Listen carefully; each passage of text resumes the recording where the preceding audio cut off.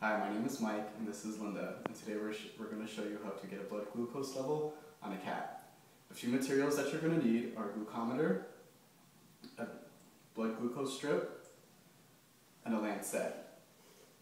What you want to do is you want to take the top off the lancet, take the needle, twist and pull, and place the needle inside the lancet.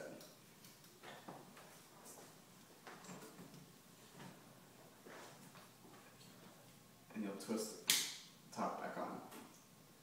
To set the lancet, you're going to pull this trigger back,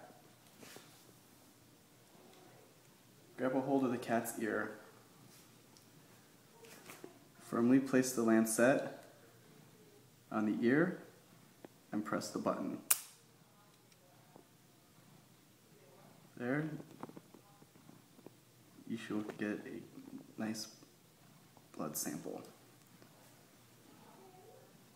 You place the BG strip inside the glucometer. When you see this symbol, place the BG strip near the blood sample, and you should get a reading.